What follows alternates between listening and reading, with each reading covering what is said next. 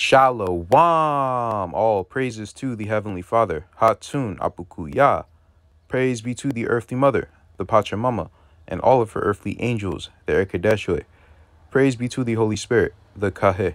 In the name of Mashiach, Mount of the Lamb, unification to the nation.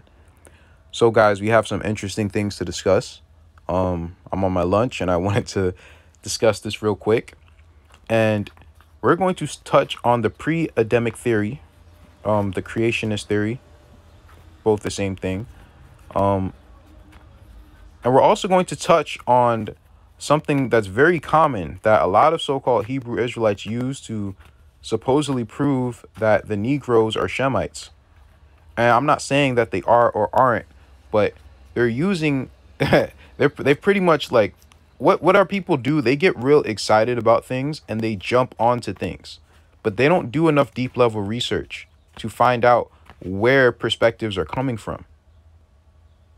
So we're going to find out why the Zondervan Pictorial Bible put the fact that the Negros are not Hamites. We're going to find out why. So let's read this definition. Again, this is from the Zondervan Pictorial Bible. Ham, perhaps hot.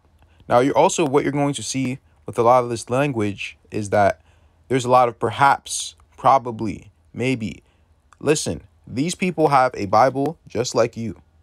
So I'm not really sure why people take their opinions seriously. I don't care if they say we're the chosen people or not. Their opinions are just as strong as me or mine or yours. They have the book just like we do. Do they have any more of a book? If they would, then they would use that as a reference. But they don't, so they're guessing. So why does their word matter any more than yours? You shouldn't need to use resources like this to figure things like this out, right? The youngest son of Noah, born probably about, look at this, probably about 96 years before the flood, and one of the 8 persons to live through the flood. He became the progenitor of the dark races, not the Negros, but the Egyptians, Ethiopians, Libyans, and Canaanites. So, why? Are they saying that the Negro are Shemites, or are they just saying that they're not Hamites? Because in the same dictionary, if they were saying the Negroes were Shemites, or even Japhethites, they would put it in the section of Shem. They went out of their way to say not the Negroes, but then they don't specify who the Negro is in the section of Shem or Japhet. And then people didn't look up the authors. They didn't look up where they're coming from, what perspective they're coming from. They didn't look up Zondervan Pictorial Bible. What type of agendas do they push? What perspectives are they coming from? All of this matters. All of this matters. Because in actuality, what you're doing is using their racist ass theories. But honestly, we're going to actually see that there's actually some truth to what they're saying. So let's get into it. And this is the creationist myth. And he's going to touch on some things. And we're going to discuss Henry Morris. And this is all the racist rhetoric that they were preaching in the South, right? That they were preaching upon our people in the South, the white evangelicals, and all of their nonsense. And then people wonder why I act like they're nothing to me, that they're dogs and they're less than dogs. There's a reason why I do that. Because if they don't realize what they did to my brethren, I have nothing to say to them. They are dead to me. Like, they just are. I don't know what to tell you. I'm not going to tap dance for them. I don't give a damn about none of these people. I don't. Henry Morris, founding father of modern young earth creationism, wrote in 1977 that the Hamitic races, including red, yellow, and black, were destined by their nature to be servants to the descendants of Shem and Japheth. Noah was inspired when he prophesied this in Genesis 9, verses 25 to 27. The descendants of Shem are characterized by an inherited religious zeal. Those of Japheth by mental acumen, while those of Ham are limited by the peculiarly concrete and materialistic thought structure inherent in Hamitic peoples, which even affects their language structures. These innate differences explain the success of the European and Middle Eastern empires as well as African servitude. Let's skip down. Morris is no fringe figure. On the contrary, he, more than any other individual, was responsible for the 20th century invention of young Earth creation science. He was co-author of the Genesis Flood, which regards Noah's flood as responsible for sediments worldwide. He founded the Institute of Creation Research, of which Answers in Genesis is a later offshoot. Strong accusations require strong evidence. I have therefore included as an appendix some relevant passages from the beginning of the world, quoting at length to avoid any risk of misinterpretation. Very similar views to those of Morris were expressed by the esteemed psychologist Arthur Custance. Noah's Three Sons, 1975, published by the mainstream Christian publisher Zondervan. Oh, now part of HarperCollins. So these people who actually sanction whatever is written in the Zondervan anything, they're coming from this same pre-Adamic creationist viewpoint. And if not, they're coming from the perspective that Shem and Ham are white. I mean, not Shem and Ham. Shem and Japheth are white, and Ham are the red, yellow, and black races. Shem are the more, religious. Japheth are the creative minds, and the red, black, and yellow nations are the servants. But there's something even more quote-unquote racist than that, and that is the creationist theory. But I don't consider it racist. I don't. And when they're talking about the term Negro, you have to understand that usually they're talking about the American Negro, because they're using it to justify slavery in the South. That's what they used it for. They used it to justify their own wickedness. So when they're using the term Negro, they're really only talking about the North American black, whether he is an Indian or a European. That's why they're saying it. But let's continue. Custance and Morris certainly knew about each other as an intellectual, certainly knew about each other as intellectual opponents. Morris favoring simple six-day creationism, while Custance championed the gap theory, according to which geological time is concealed within the opening 3 verses of Genesis.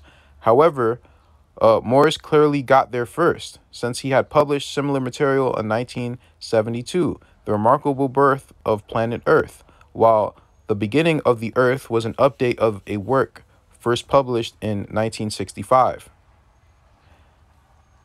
Morris and other authors whom I cite used the word Negro, as I do for consistency when referring to their work.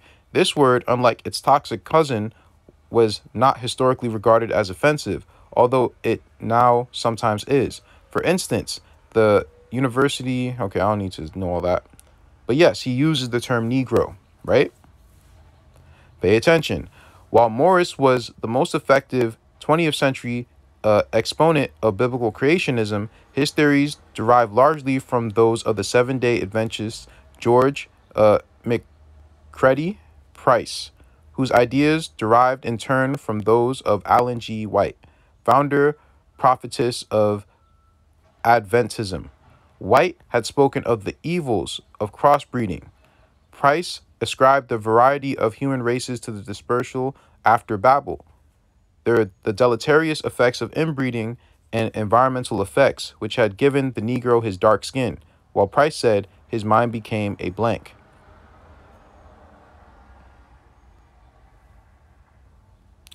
Biblical literalism and creationism were used to support racial discrimination and bans on interracial marriage until quite recently.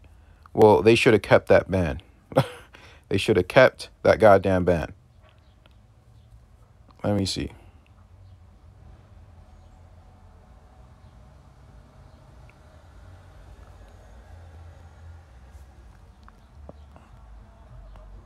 I'm trying to get to the important part. Give me 1 second.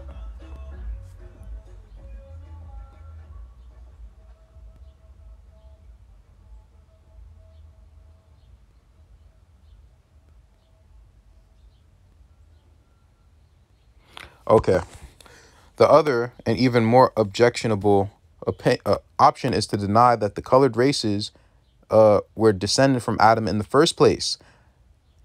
In this version of events, Negroes were a separate creation and therefore not fully human. This kind of belief regards racial segregation as neutral and mixed marriages as perversion. In some versions, Negroes were created before Adam in order to serve his descendants, while in others, inferior races, Negroes, Chinese, and some more recently say Jews, are the offspring of Eve and the serpent. Separate origin theory, polygenism, has a long history and was at one time considered intellectually respectable. The eminent naturalist Louis Gazat, who discovered the ice ages, thought that whites and blacks were separate creations, although he believed they should be equal under the law. Well, he is right about that.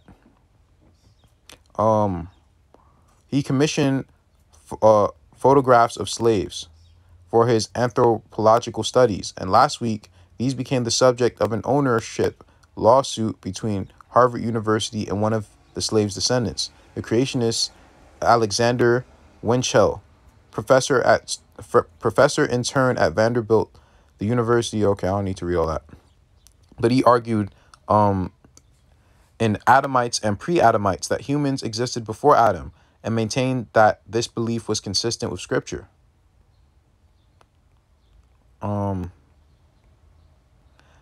However, separate origin theory was soon used, especially in the run-up to the American Civil War, to justify racism, slavery, and segregation. In the 1840s, Samuel George Morton, for a while professor at anatomy at Pennsylvania Medical College, and his collaborator, George Gillidan,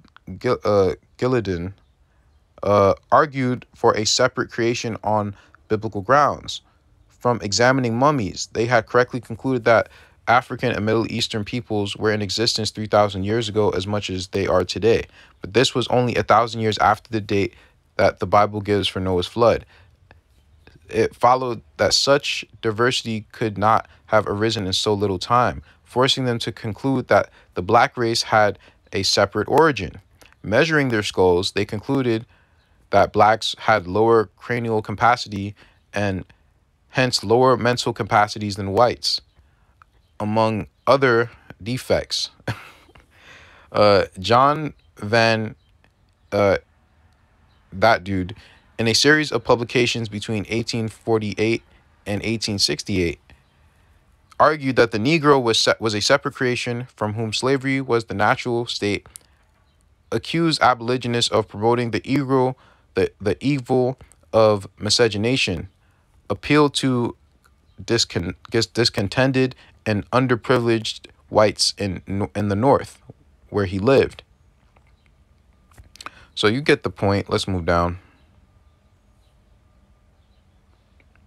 The clergyman and publisher Booker H. Payne, and his other name is Ariel, or The Ethnological Origin of the Negro in 1867, regarded the curse of Ham as irrelevant to the issue of slavery, since the Negro was a pre-Adamic creation without a soul. Miscegenation was the sin that led to the flood, and Payne anticipates modern young earth creationism. The mountains were raised to their present height by the convulsions associated with Noah's flood, when the fountains of the deep were broken up. Here, Payne's geology anticipates that Whitcomb and Morris's The Genesis Flood, already mentioned as the foundational document of 20th century young earth creationism. Paine earned a belief and a rather dismissive obituary in the New York Times on his death in 1883. But other obituaries to Paine described him as the South's leading logic logician. I don't know. Charles Carroll, the Negro as beast or in the image of God, in the 1900s, cited Winchell, see above, and described Negroes as pre-Adamic, one of Genesis' beast, but equipped with hands and the power of speech, the better to serve his master, the white man.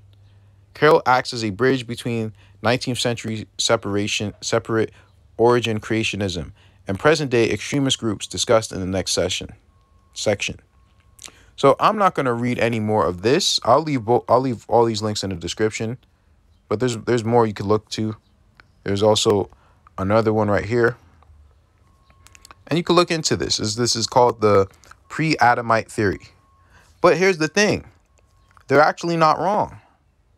Now, I don't know about the Negro because, again, they have a personal beef with the Black American because, they're beefing particularly with the sons of Joseph right now because this is Egypt, right? So that's what they're doing, and that was the theologies that they were pushing before, right? But they're not wrong. They're actually not wrong. And let's go to that real quick, if I can find it. If they close me out.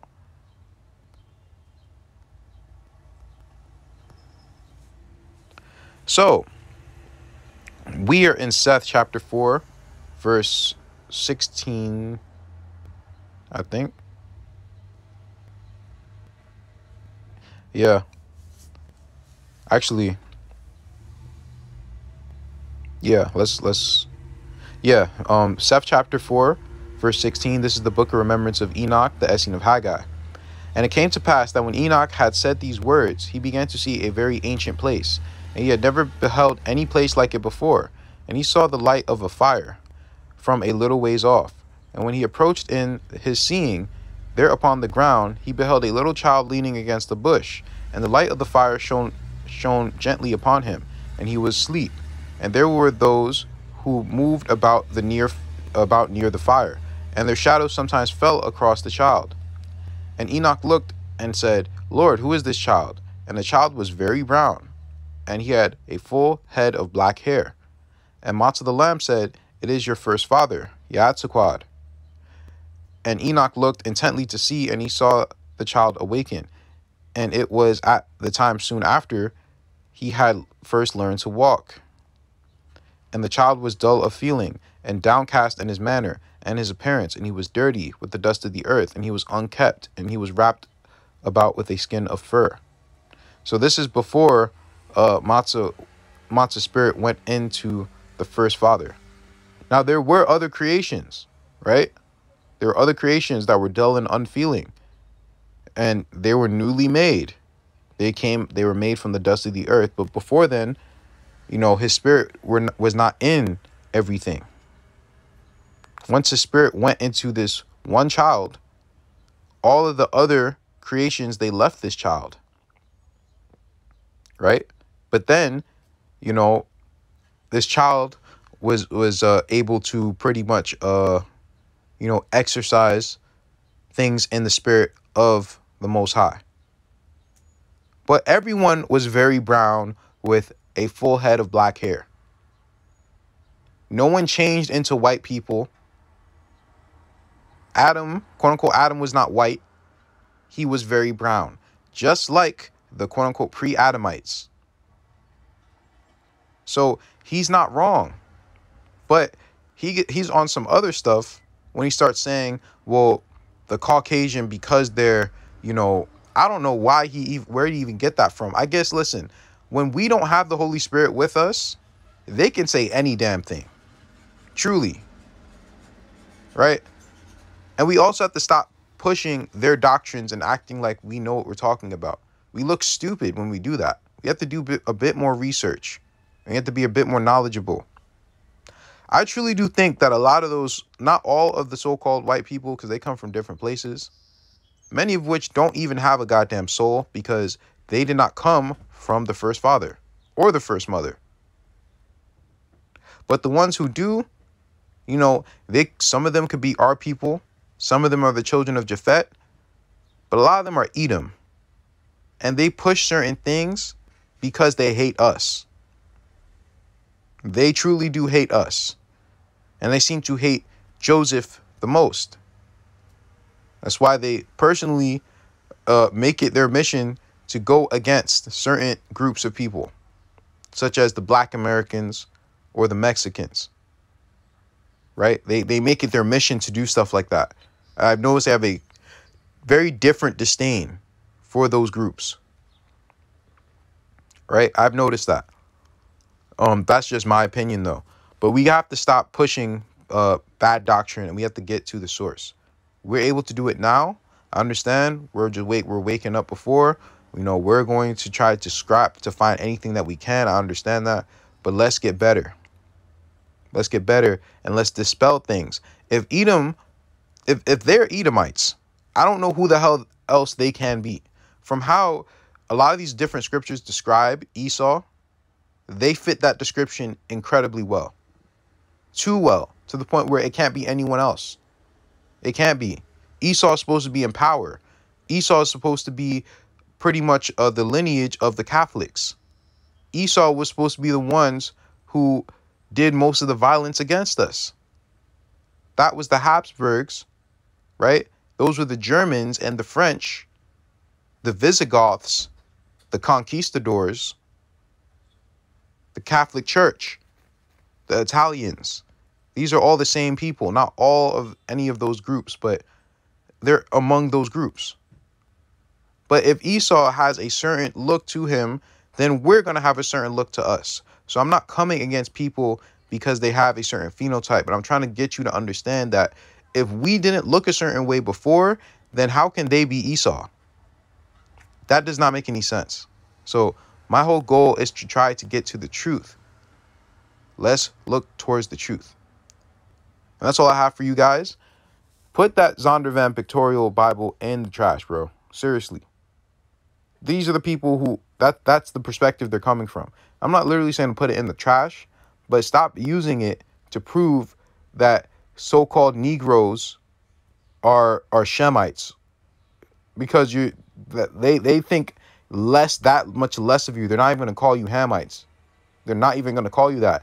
And a lot of these evangelical churches, they've always had a different excuse. Oh, they're slaves because of the curse of Canaan. Oh, they're slaves because they're Hamites. Oh, they're slaves because of this, because of that. Oh, they're pre-Adamic. They don't even have a soul. Those are all excuses because they don't want to feel guilty. All excuses. May peace be with you.